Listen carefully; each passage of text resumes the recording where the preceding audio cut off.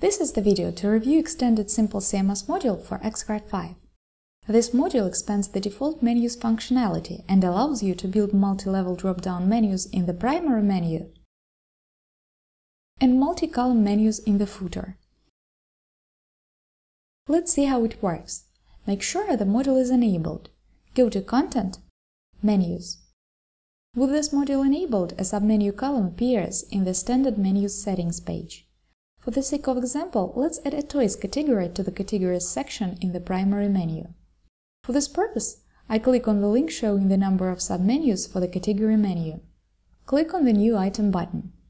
In the open page, specify the item name, Toys in my case, and the link. As you can read in this help tip, for the link you can specify either an absolute path or a relative one. An absolute path should be specified for external links. As for pages within your store, it's recommended to use a relative path, so I take just this part of the link and paste it into the field here. Even if the link is not specified, the menu item will still be visible in the storefront but not clickable. Specify who should see the submenu item.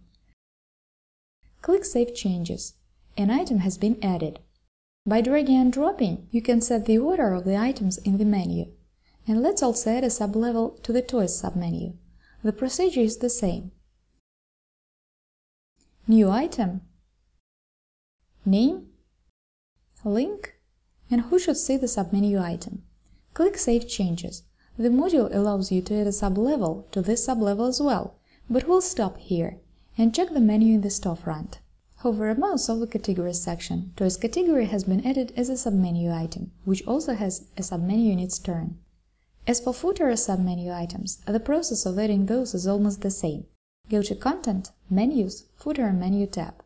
Root items here correspond to the column headings, so no links are specified for them. If you specify links for root items, they will look just like first menu items in each column.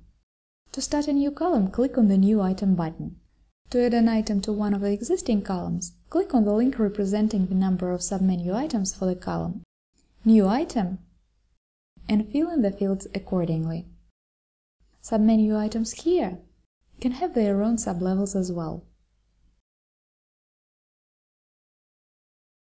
Thanks for watching!